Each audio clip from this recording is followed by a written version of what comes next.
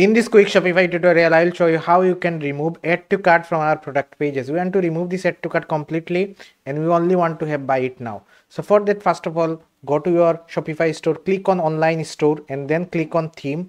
And before doing anything, make sure you duplicate your theme. Okay. So then click on edit code.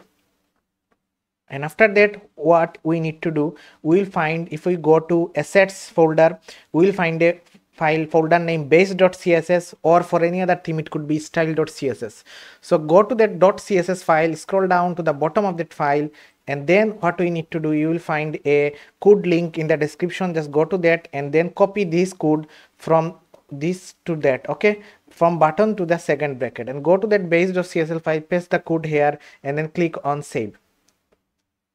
Okay, after that, come to the product page and refresh it for Dawn theme, and we will find that the add to cart button is gone. Now you can see add to cart button is not more there, only the buy it now button is there. So I hope this video will be helpful for you.